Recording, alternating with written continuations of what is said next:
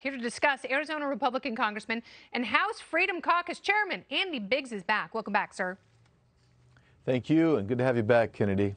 So you guys, it looks like you're going to have two Democrat senators from what has been a solidly Republican state. So what's happening in Arizona? Why is the president having a hard time, and why are Democrats really capitalizing on that?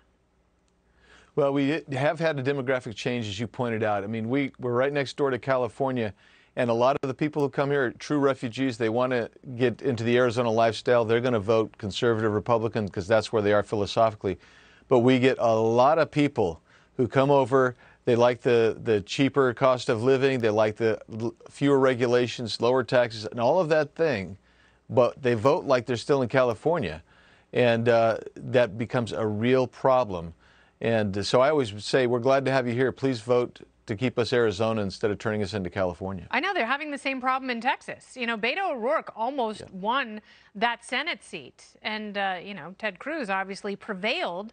And now it looks like Joe Biden could win Texas. This is all crazy. Now, you've got different states, so the message changes slightly, but what do conservatives have to do to reappeal to those voters? I was talking to Ben Domenech about it a little bit at the top of the show. Is there an identity crisis within the Republican Party, and how can you shore things up and win again? Well, I think in Arizona, we're poised now. I think we're going to have a good outcome at this election for red, but the reality is we have to keep expanding. I think she has got a real legitimate shot. I think President Trump's going to win by 3.5, and if he does, I think Martha McSally wins very narrowly, but I think she can win. It's very close, very tight.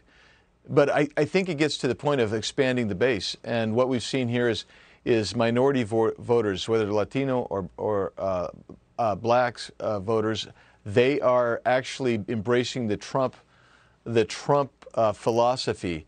And that is one of freedom. They like that. They associate with that. They liked the opportunities that were coming. They liked everything from the first step back to the opportunity zones. If we expand that base, I think that we can keep Arizona red for at least another few cycles. I'm surprised it has taken this long for Republicans to reach out to non-white voters. And they've always taken for granted that Latinos and blacks don't vote Republican.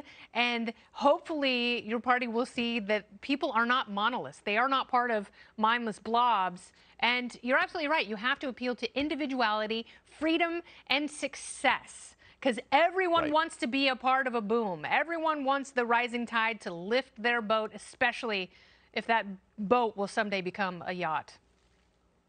No, that's exactly right. And I think this president, when he was campaigning in 2016 and what he has done since then, you saw the tremendous low unemployment rates, the opportunities, the actual wage increases.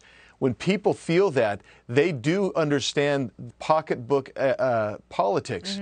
And that's why I think you can expand the base, and I think that's why he's expanded the base in Arizona. Well, we will see. Lil Wayne endorsed him in the Platinum Plan tonight. Does that resonate with voters enough to push him over the top? We'll see. Congressman Biggs, thank you so much. Yep. Thanks, Kennedy.